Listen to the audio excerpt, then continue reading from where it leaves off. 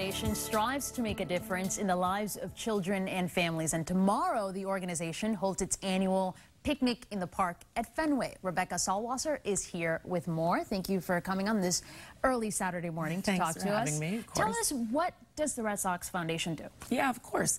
We are a nonprofit public charity. I think a lot of people assume that we get our funding from the Red Sox, and that's not true.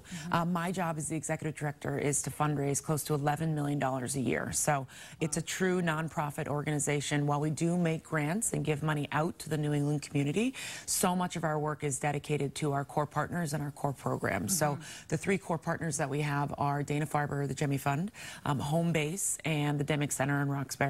And then the two core programs that we run as an organization are called the Red Sox Scholars Program and RBI, which stands for Reviving Baseball in the Inner Cities. The Red Sox Scholars Program, Paula Eben actually just brought us the story earlier this morning. We ran it, Jackie Bradley Jr. You gave out bunch of backpacks and just encouraging kids to get back into school in the right positive spirit, right? Absolutely, yeah. So yesterday we had a wonderful morning at Target in Fenway, who has been the sponsor of that program for about 7 years. And so we were able to bring Jackie out with his wife, Erin, and their little daughter, Emerson, along with our team president and team owner.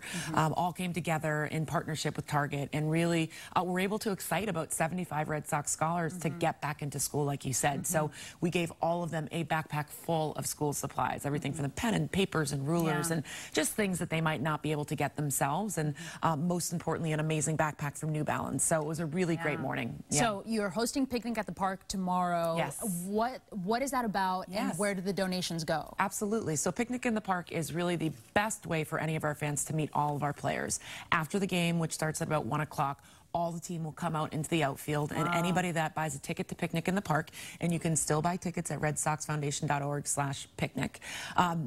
They can come out into the outfield, have a picnic, listen to live music, eat some great barbecue food, get free drinks, and meet the players, get some autographs, and have a good time. And I mean, who can actually say that they had a picnic at Fenway Park? I know. I mean, that is the coolest thing. And also meet the players. Absolutely. Best access ever, I think. Throughout the year, you were talking to me briefly, and I think we do still have time to talk about the 50-50 raffle. Yes. If you can't make the Picnic in the Park, you can still support the foundation. And also possibly win something. That's exactly right. So the 50-50 raffle is on every single game. Fans now, it's new, can be at home and purchase a ticket for the 50-50 raffle. You just have to be in Massachusetts, and you have to be over 18. Okay. You can get online at redsoxfoundation.org, and you can buy a 50-50 raffle ticket. We draw it every single night, and the winner wins half the pot proceeds. So a couple nights ago, we were at $30,000, so $715,000. So pretty good. A good chunk of change. Pretty good, yeah. All right. Thank you so much for what you do. Thanks Thank you for me. coming to talk to us. Again, the website is redsoxfoundation.org, and share this clip online. We'll be right back.